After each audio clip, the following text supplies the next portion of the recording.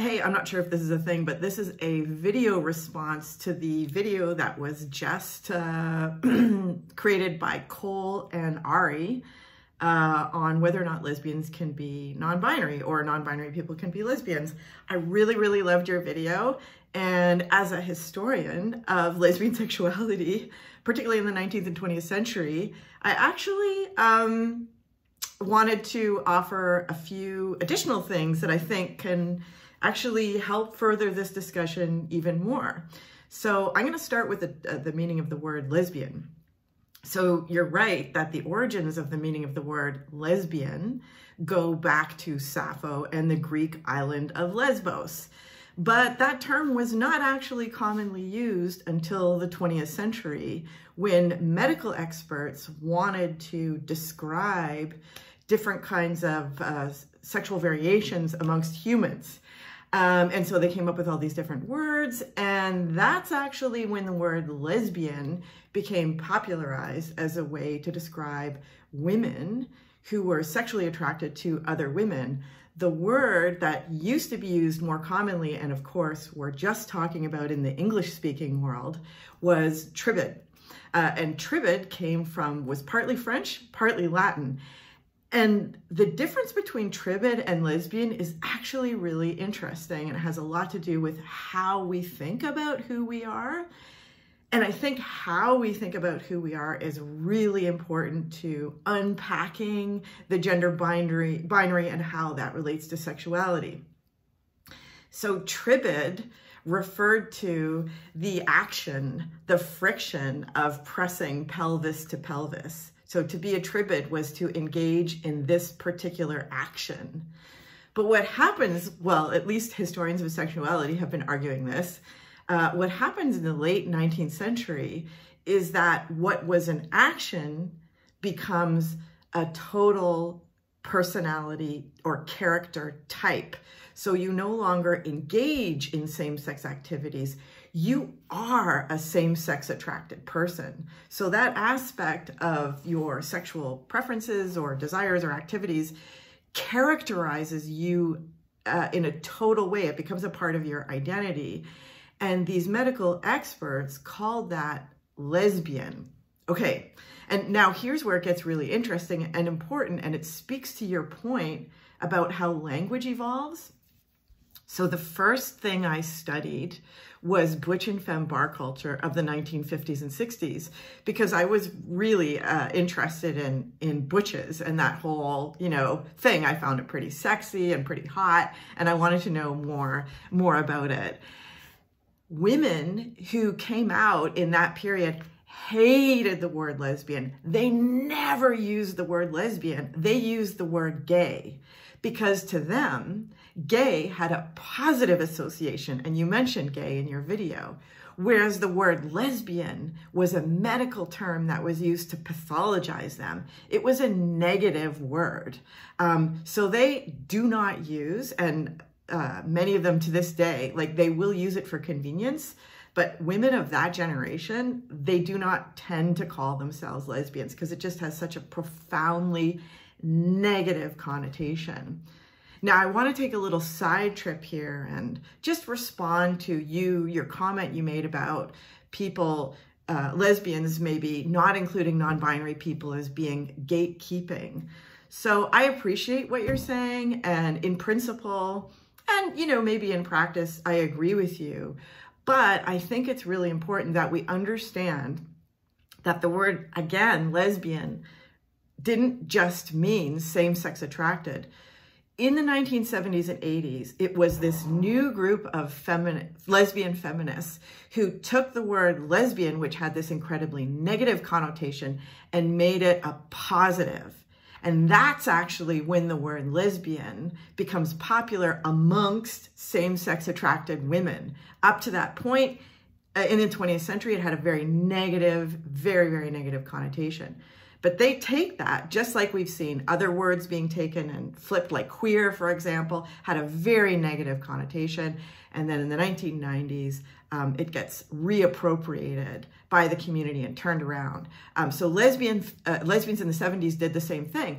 And so they have a very, very powerful association with the word, meaning much more than just being attracted to women. It also meant stepping into being a woman as not an oppressed victim of patriarchy, but being empowered and self-empowering. So taking your sexuality, taking your life, taking your body, everything, taking all of that into your own hands. And so what I want to suggest as a historian, who I feel like I was raised by that generation, that we honor, it doesn't mean we limit the meaning of lesbian to that, but we honor the fact that for a certain generation of people, the word lesbian has meant growing up as a female, oppressed in this culture, which is incredibly toxic, and saying, no, I own my body, I own my sexuality. And of course, it wasn't just lesbians doing that. But so for that generation, the word lesbian is very much grounded in being cisgender and taking ownership of their own bodies. And I think that history is really important to know and important to value, which is not to say that that makes it okay to exclude non-binary people. I'm really excited about your video because as someone who's identified as lesbian for over 30 years, now identifies as non-binary. Well, actually, I had a trans partner for 15 years. Didn't want to use the word lesbian because I felt it invalidated who they were, even though they said to me, you know, feel free to use the word lesbian, but I was like, no. So I used the word queer, so I really like that. And so this question actually really intrigues me because I come to it with a deep, deep knowledge of and respect of what the word has meant for people and what it's allowed for people to do, but at the same time, very aware of the way in which categories get policed. And the last thing I wanted to say, which I think is super exciting, and I should probably talk a little bit more about this, and I think will really, really interest you, is that if you go back and read when the term lesbian was being created in the late 19th century and beginning of the 20th century, you can see that actually, and this is true for homosexuality in general, both male and female homosexuality, that you can see actually that there was a kind of slippage between gender difference and sexual orientation. So believe it or not, butch lesbians and effeminate gay men were considered true homosexuals. They actually use that language. They were the true homosexuals. Whereas feminine lesbians, they weren't really authentically true homosexuals. And same as masculine men. It was just, they were either a victim of the true homosexual, or it was just simply convenient for them to have sex because the opposite sex wasn't available to them. That's really literally how they thought about it. And the way they theorized homosexuality in those early days was that, and this idea didn't come from these medical experts, some of whom were queer, but it actually came from homosexual people themselves. They theorized that they were the opposite gender or soul. They didn't talk about gender at that time. They talked about having a masculine soul in a female body or a female soul in a male body. And when you read this stuff from the 1800s, you think, oh, they're talking about trans, but it's not clear that it's specifically trans or gay. We can't really know, but it's very interesting to me that those two things, how you relate to your gender and being attracted to the same sex, kind of blended together into this singular identity that up until recently was homosexual. And then of course, more recently, we've had trans people defining themselves as very distinct.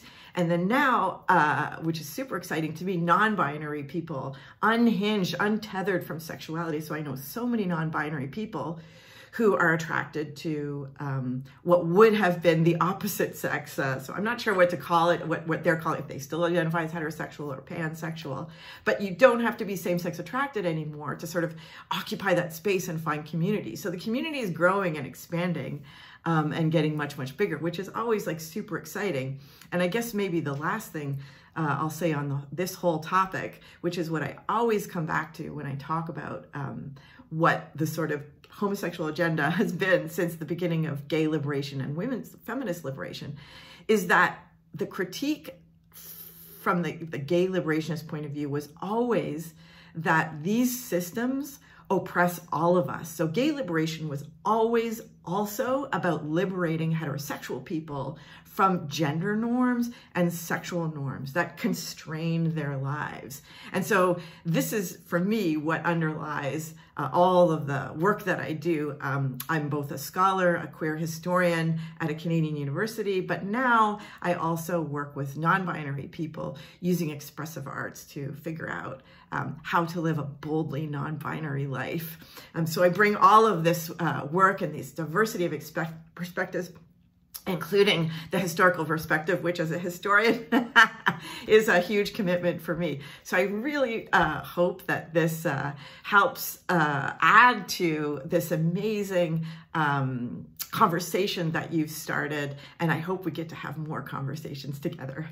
Bye-bye.